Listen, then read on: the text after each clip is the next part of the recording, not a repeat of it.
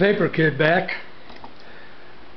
I made a video a while back and I stated that I was going to take it and have it tested for emissions. Well, I didn't do it because I redid this vapor lawnmower, did some more studying on Tom Ogle, and built it a lot better. And I did a lot of remodifying to it. As you can see, everything's built out of copper. Everything. It's coming out of the exhaust head, going through the box, and it's heating up the fuel.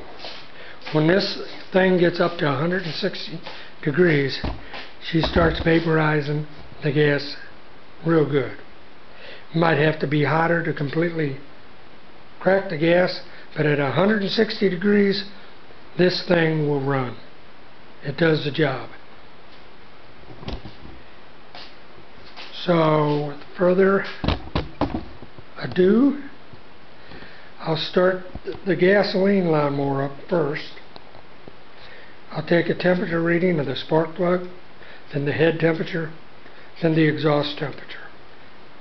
Then I'll go over to the vapor lawnmower and I'll do the same thing and show you the difference between the readings of what it's coming out with the exhaust. And then later sometime, in about 3 days, me and my friend's going to take it up to the station. We're going to test it on the gas analyzers, and then I'll put it on YouTube with the readings. I'll show you what she does. So I'll go ahead and start this up and I'll show you the readings.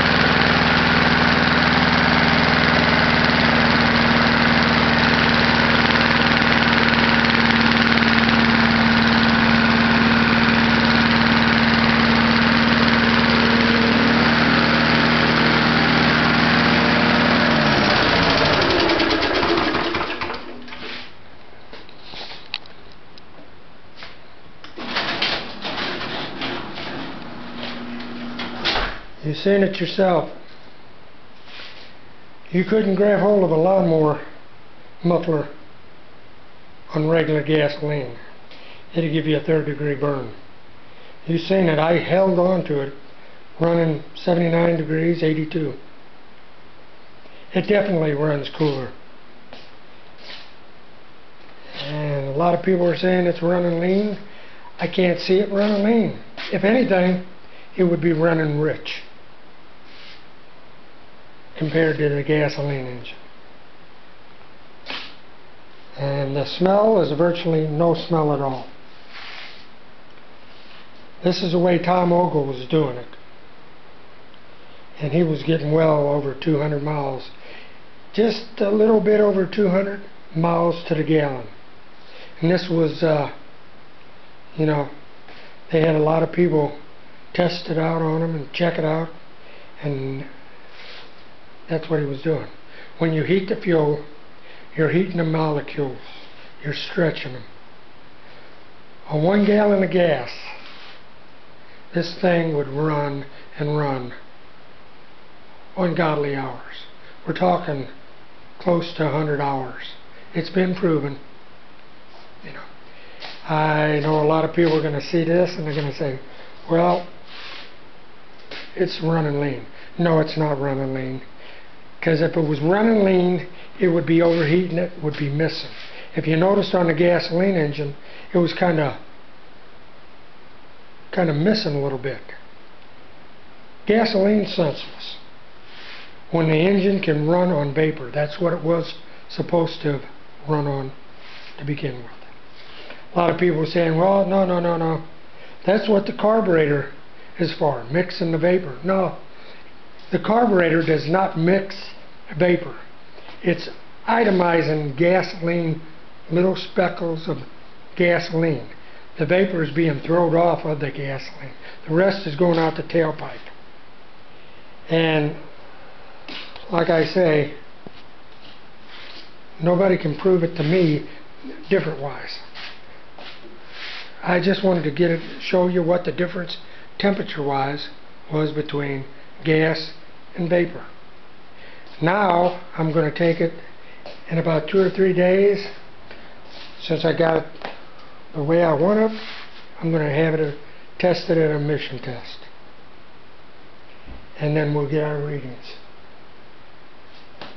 So when I get it done, I'll post it on YouTube and I'll show you what readings I get.